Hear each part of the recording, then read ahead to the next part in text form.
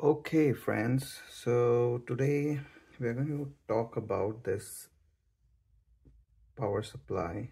Uh, it's really a server power supply used in data centers.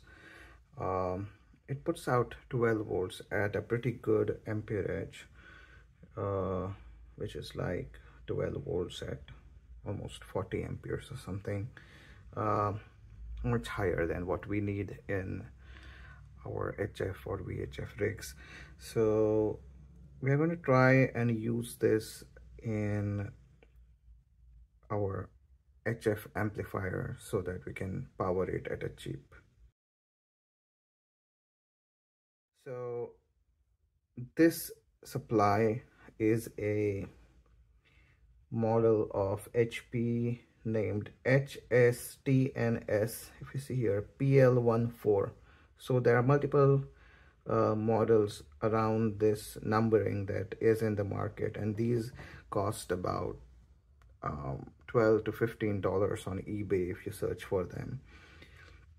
So they're pretty cheap for what they do, and I believe they are good quality because you're not going to use a lot of current out of them, and because they are made for use with servers that run 24/7 365 days, in comparison with our ham radio equipment we are just going to use at a very minuscule time. So they're good with efficiency as well, more than 85%, I guess. So yeah, it's good power on the cheap, and they are I believe they're rated good on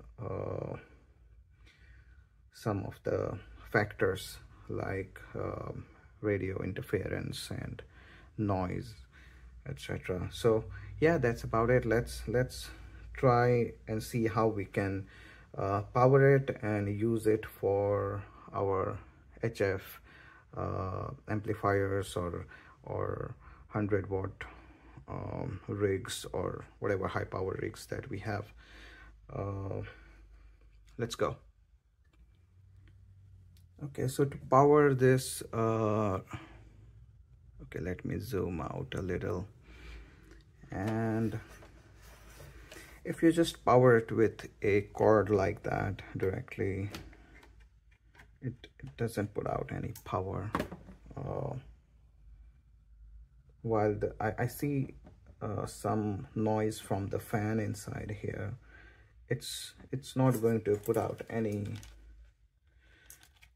power out of it directly unless you short a couple of pins at the front PCB of this device. There are two little pins that you just need to short, and then it turns on and starts putting out some power.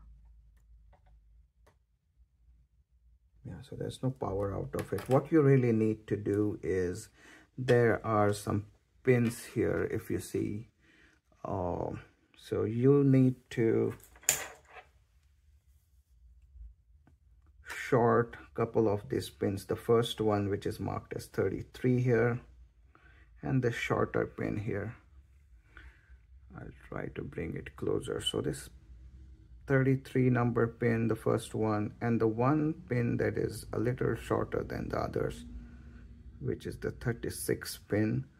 You need to short this and it will turn on. And I'm going to try to do that with a little switch that I have here. I'm going to try and solder that across these two pins and see if I'm able to turn it on and how it goes. So yeah, let me solder this one and let me come back to you guys and see how it goes. All right.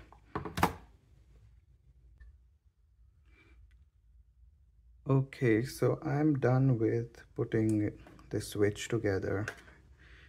If you see, here's the switch, and it's connected to the first one and the little one right here. this one and this one. So I'm hoping that when I turn this on, both these pins get shorted and the power supply will start, and this will break the connection and put it off. So let's see if we have succeeded in doing that. So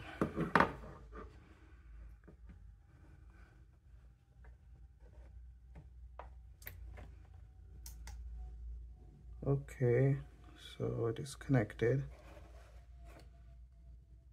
I can hear the noise of the fan rotating in this one.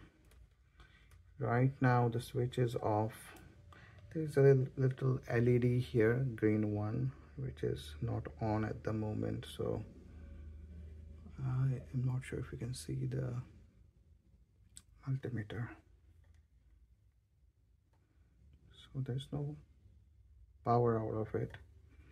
I'm gonna put it on now. The switch is on. You can see this light here. It has turned on, green one, and there you go.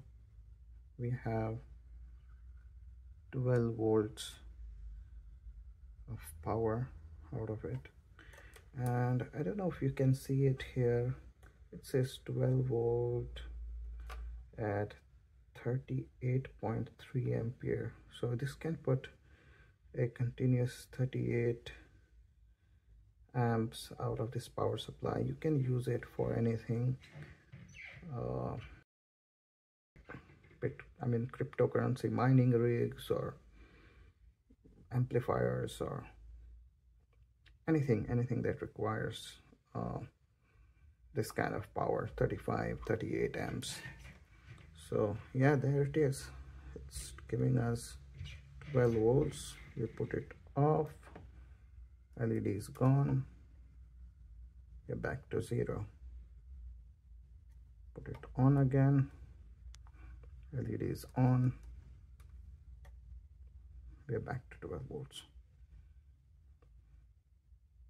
So I now plan to drill a couple of holes on each of these positive and negative terminals, and maybe put up a couple of binding posts here so that I can use this to connect to my amateur radio rigs that I intend to use this power supply with.